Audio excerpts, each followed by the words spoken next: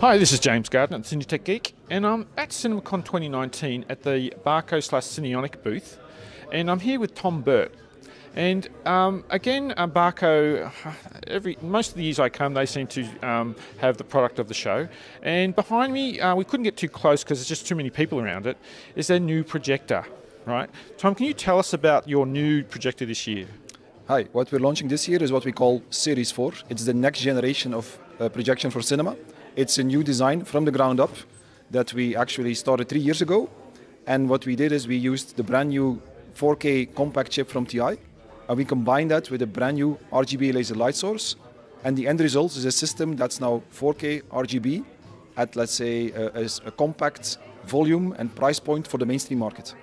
So, wow, that's a lot of nexus of different characters come together to make a new product. One of the more exciting things this year I want to mention right now is that there's a lot of this year, and a lot of the coverage I'm doing is that DCI's talking a lot about Cinema 2.0 or expanding on the capability of the picture, and there's a lot of talk going here. And I noticed in the presentation that your product is upgradable to this next generation, or I saw a demonstration of your light steering technology is very, very impressive. And this projector is capable of being retrofitted with that, is that correct? Yeah, so when we say AGR ready, yes, that is for us linked to the light steering technology that we demonstrated at CinemaCon 2018. Yep. That product is currently in development. What we're showing this year is actually using the same architecture, the same building blocks, the same concepts that will come back in our HDR light steering product. So practically that means a customer that buys into Series 4 today already took that first step towards HDR, towards the HDR product. So when he does take this step, it means he already has laid the foundations. He will not have to buy a completely new product and still end up with an HDR system on a screen. Yeah, so I like to bring back to examples of this. So, for example, your previous generation, you were able to upgrade most of that product to your laser engines without having to replace the whole projector. And this is again what we're happening again with this new series. But instead of from lamp to laser, we're going from a laser projector, but a laser with high dynamic range will be the upgrade path there. Correct. So Barco finds it important to launch products that are future-proof, yes, that customers can extend on, yes, and we're doing that now again. Yes. So exactly how we do that retrofit, different options are available or are being discussed. Different options will be available, but the ground foundation is still invest today, and you have invested for the future. Okay, cool. Now let's go over a few of the characteristics, because there's a lot to this projector than just the new chip and the primary laser. Just quickly go over the primary laser. So why is the primary laser so important? Well, because you're lowering your power usage significantly over the 10 years. Literally, you'll save tens of thousands of dollars. It really depends. Get your spreadsheet out. But again, you just need to have a quick look at that, and it'll prick your ears up, and you'll be wanting to have a look at this projector. So there's one issue. Another issue, and we'll do another video on it after this, is they're taking the approach of the light source. Like our old days, we like the fact that if a lamp fails, we can replace it.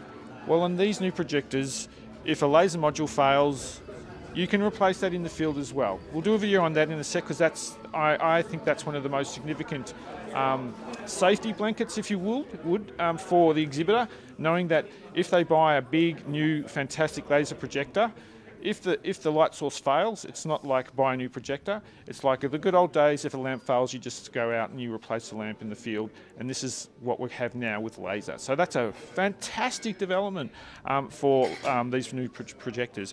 But let's go quickly looking at, there's new capabilities. This new chip has faster capabilities, and that really indicates a modification or upgrades coming down the track for ICMPs or the media block. So what's going on there?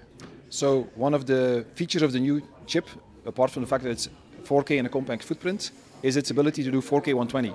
So the interface from the electronics to the projector, so to the engine, that's a 4K 120 ready interface. The ICMP that we're launching it with today is based on the existing generation. That's still 4K 60 capable, not yet 4K 120, but it's for us a kind of a fast track interim solution to make it a Series 4 4K 60 system, and we have future plans to bring that new ICMP to market that will make the whole system 4K 120 capable. That's right. So an interim product to answer the new capabilities of this new stunning projector. But yes, again, the first thing I'd like to say when I always do these demonstrations is that really what you need to do is contact your local Barco or Cinionic people, and I'm sure these projectors will be making the rounds for demonstrations in the near future.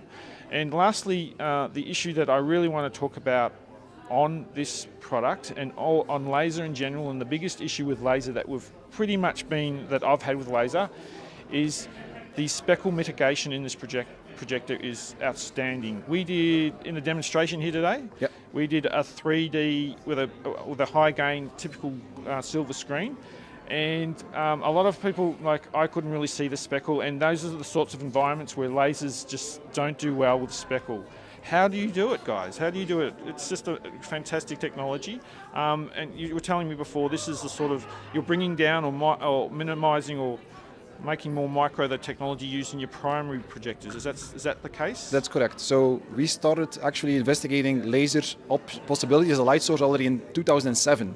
So we understand how to mitigate speckle. It's about wavelength diversity, polarization diversity, mechanical diversity. And we first productized that in 2014 on our flagship laser line.